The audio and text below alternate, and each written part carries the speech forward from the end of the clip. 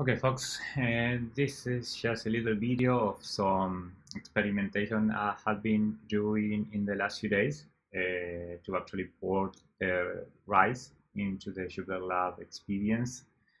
I have faced some issues along the way, but at the same time, I have some fun, and I will show you some of the issues and some of the nice things. So essentially, the main idea to convert the notebook in a Reveal.js based live slideshow is the same here. I will open a notebook, and if you can see here, there is a RISE menu, and I can convert this notebook into a RISE slideshow. As always, this is just very basic stuff, only supporting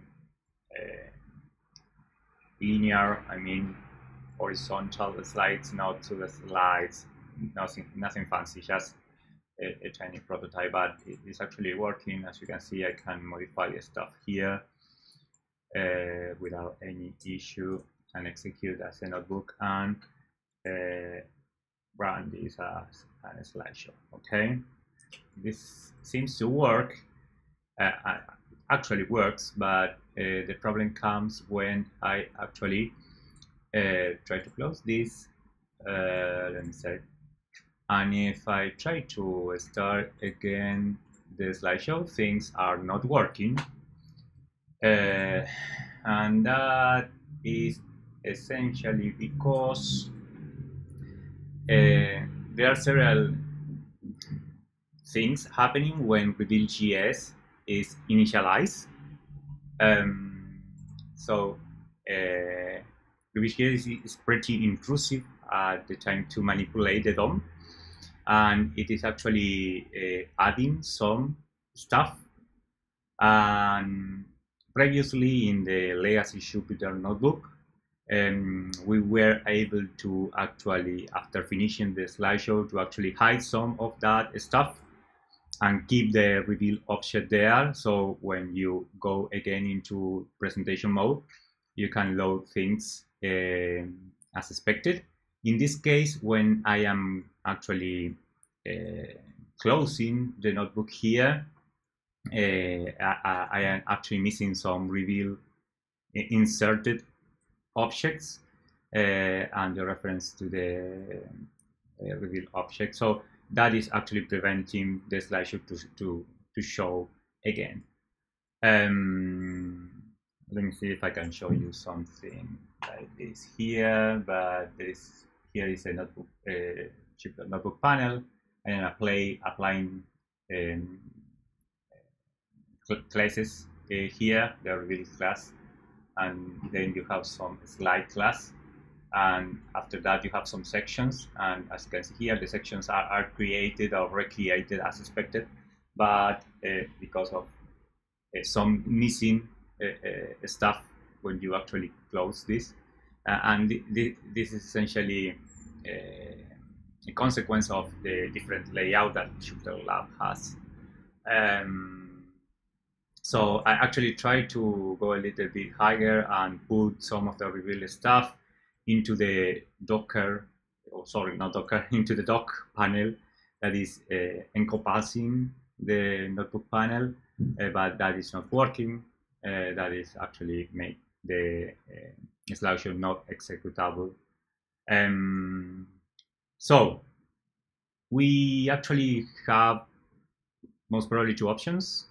The first one is actually I am working with the same Reveal.js library version that we are shipping with the standard RISE extension, which is 392. And as far as I know, I have recently saw that Reveal.js 4 is actually providing multi-presentation support in terms that you can actually load several decks in the same page. So that may be a solution here. So I need to try that, that is one idea. The other idea will probably be something like trying some other slideshow framework. I always want to play with Impress.js because you can do fancy stuff.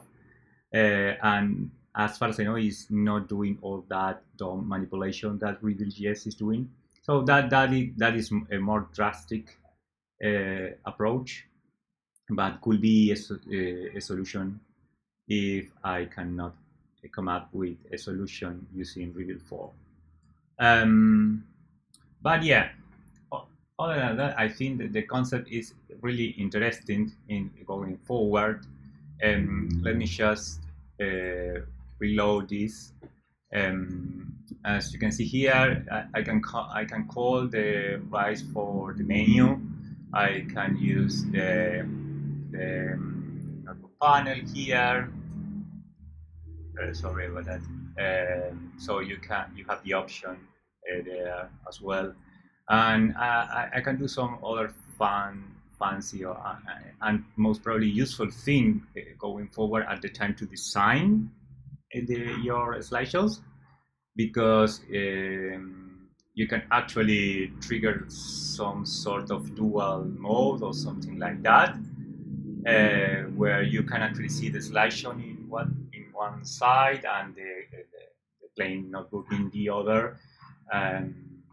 And essentially, if you modify stuff there, it is actually you are actually working with the same model under the hood. So both things are actually synced. There will be most probably issues at the time to try to change from a slide into some super slide, or something like that. That could be potentially a little difficult, but it's something probably fun to do, and potentially pretty useful, because you can know, you can now design your slide on real time. That is fun, I think. But yeah, pretty much that's all I wanted to share with you. I need to try that Reveal.js 4 and see if that works.